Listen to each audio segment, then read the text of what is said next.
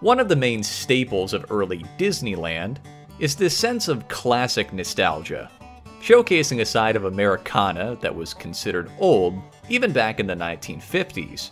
Whether it was with something like the park's Main Street, a section styled after the turn-of-the-century town centers of Middle America, or an even older depiction with the Wild West theming of Frontierland, Disneyland was heavily inspired by that kind of old-school American history, and actually showed quite a lot of it. Now, of course, any depictions people make of the past will typically seem horribly dated the further you get away from when they were made, as most history ends up aging like bread when it comes to social values or political correctness. But none so blatantly can be found in Disneyland's history than with a certain restaurant from the park's early days, Aunt Jemima's Kitchen. As one of the most retroactively controversial attractions the park has ever seen, the restaurant actually has a rather surprising history, both in and outside of the park, which is made all the more interesting by the fact that most people, Disney included, actively seem to avoid talking about it at all, which is part of the reason why it's so obscure and misunderstood. So, my hope with this video is to find out why the restaurant existed in the first place, what it was doing at Disneyland, and why it eventually went away. But before we could even get to all that, we need to start back way earlier, with the very beginning of Aunt Jemima. And quick disclaimer, we are going back to the 1800s here, so obviously some offensive depictions are going to be shown. It's all important for context, but I'm just saying it up front so you all know. Alright, let's get into it.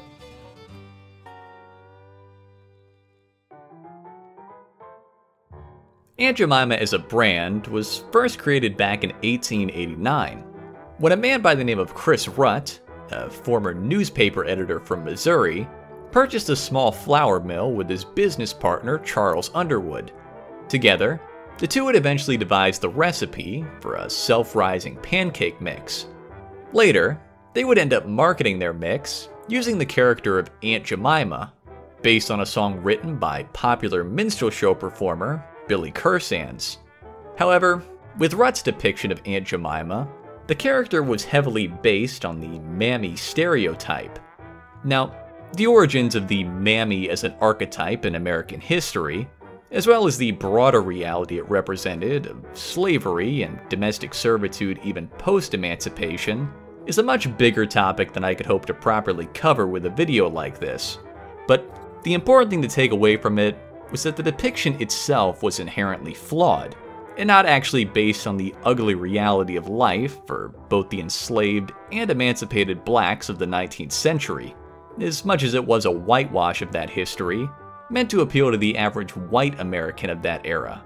But we'll come back to that in a second. Surprisingly though, despite its branding, Rutt's Aunt Jemima pancake mix wasn't all that successful initially, largely due to his minuscule advertising budget and poor means of distribution. Eventually though, the brand was purchased in 1890 by R.T. Davis of the R.T. Davis Milling Company, owner of one of the largest flour mills in Missouri at the time, and more importantly, a man with experience in advertising.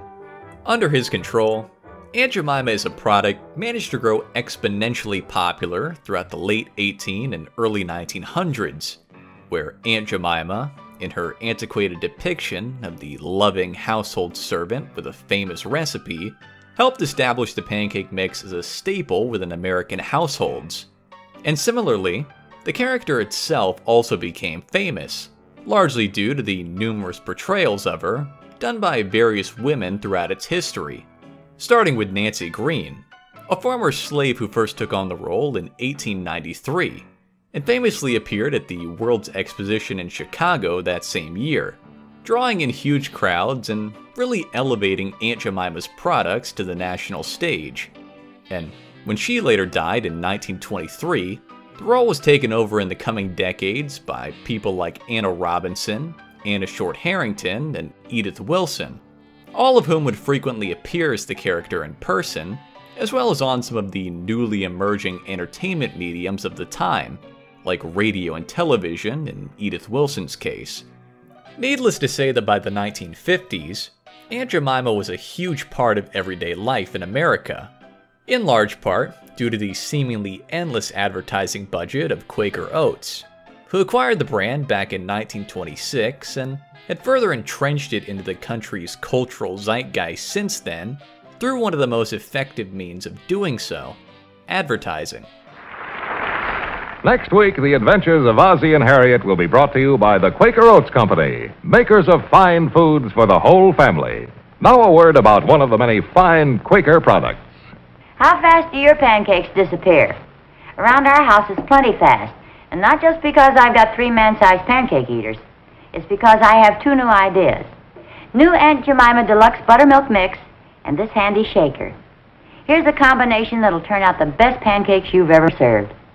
You'll pour the smoothest batter ever and bake the roundest, fluffiest pancakes you've ever made.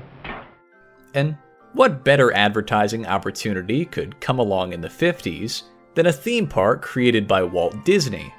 We've already talked about how certain companies back then were more than eager to fund the park's various facilities in hopes of using them to further promote their own brands, with places like Kennel Land, for example. So, Quaker Oats was just amongst the many of them to jump on that opportunity, now agreeing to fund a restaurant at the park.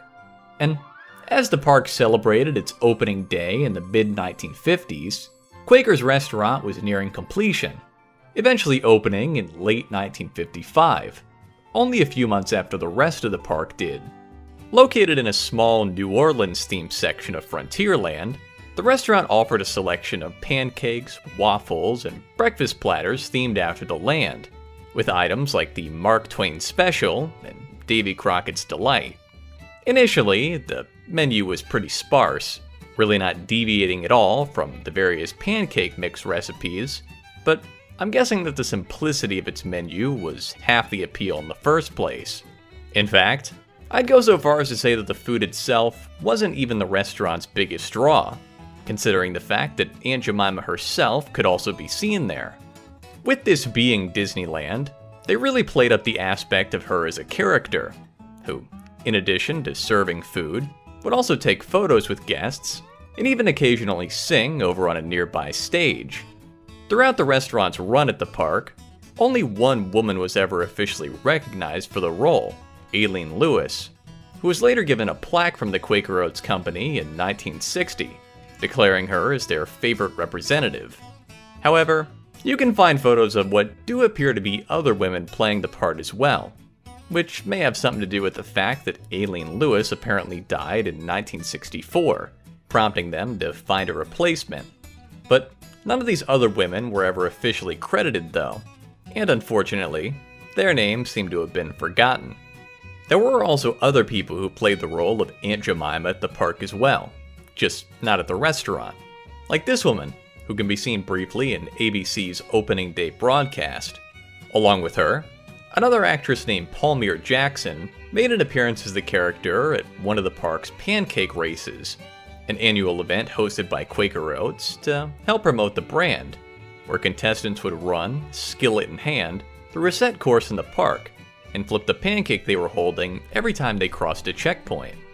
This was just one of the many promotional stunts staged by Quaker Oats to help get the Aunt Jemima brand on people's minds, in part to promote their usual line of products, but now also a new endeavor as well, with a chain of restaurants.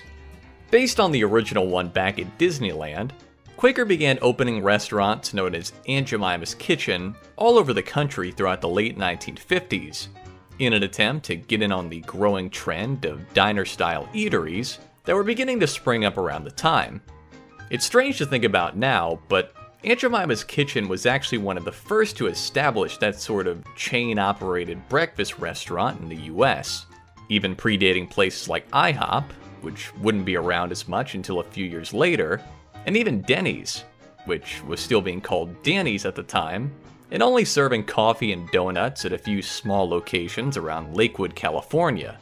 Not anywhere near the kind of aggressive expansion that Quaker was putting into their own chain, opening locations all the way from Gainesville, Florida to Hartford, Connecticut, and even one as far north as Toronto, Canada. resulting in them having about 20 different locations around North America by 1963. Meanwhile, back over at Disneyland, the original restaurant was seeing its own changes as well. First, with the replacement of its old name, going from Aunt Jemima's Pancake House into the new Aunt Jemima's Kitchen in 1962. Along with that, the restaurant itself was expanded, taking over the nearby Silver Banjo Barbecue and adding onto its menu with some more non-breakfast items, the same ones that were being served outside of the park as well.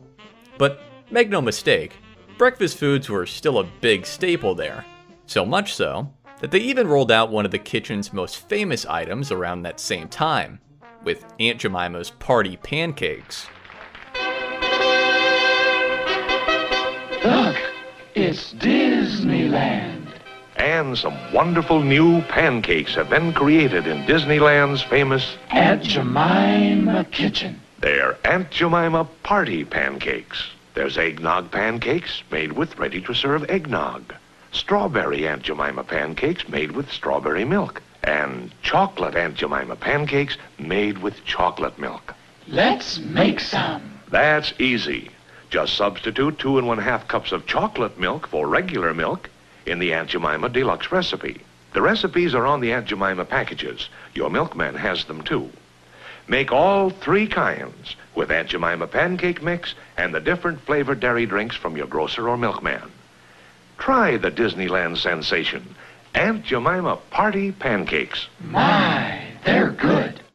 For the first 12 years of its operation, the restaurant was owned entirely by Quaker Oats. That was up until 1967, when Disney fully assumed control of the restaurant. Presumably, since the park was now financially sound enough on its own, that they didn't need to have outside companies running their own restaurants. Although Quaker did remain a minor sponsor up until 1970, possibly due to an older contract. But after that, it wasn't long before the place was renamed, now becoming the River Belle Terrace, serving most of the same kinds of foods and hardly changing any of its decor.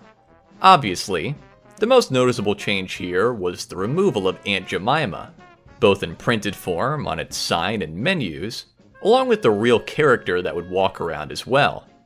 Now, it's likely that the main reason Aunt Jemima was cut so suddenly was because Quakers still owned the rights to the character, and the continued using of it would have required some kind of licensing deal. But it's just as likely that another big reason behind her removal was because of the growing controversy starting to surround the brand.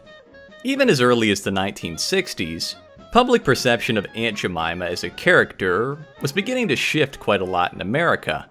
Aided by stuff like the growing civil rights movement, discussions about the depiction of the character were becoming increasingly common, as more and more people were beginning to show their own distaste for it. As a matter of fact, the rise of such discussions was part of the reason that the Aunt Jemima's Kitchen chain was never able to expand beyond its initial locations, and by the time the late 1960s rolled around, many of their locations around the country had already been sold off or renamed, leaving the Aunt Jemima's Kitchen brand essentially defunct by the time the original at Disneyland was rethemed. But despite its failings in the realm of real-world eateries, Aunt Jemima survived through its production of pancake mixes, syrups, and other food items in the coming decades.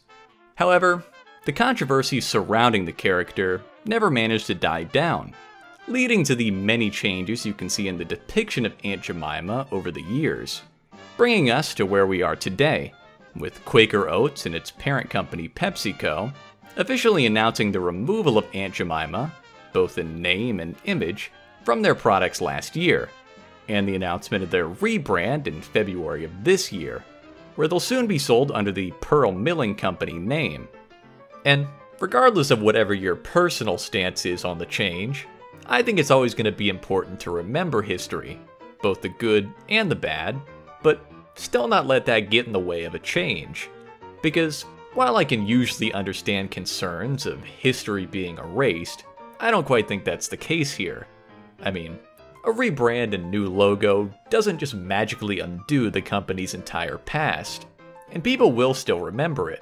despite the product's generic appearance. And if you don't think so, just take a look at the original Aunt Jemima's Kitchen. Despite how many times the building has been rethemed, or as much as Disney wants to ignore the fact that it was ever there in the first place, we're still talking about it today, 50 years after it closed. And that's because real history typically runs a lot deeper than theme parks, advertising, or product logos. All that's just a reflection of it.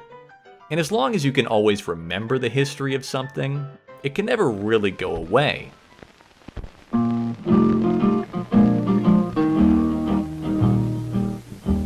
Aunt Jemima pancakes without her syrup is like the spring without the fall. There's only one thing worse in this universe. That's no Aunt Jemima's at all. Aunt Jemima's without Aunt Jemima's syrup? Ridiculous.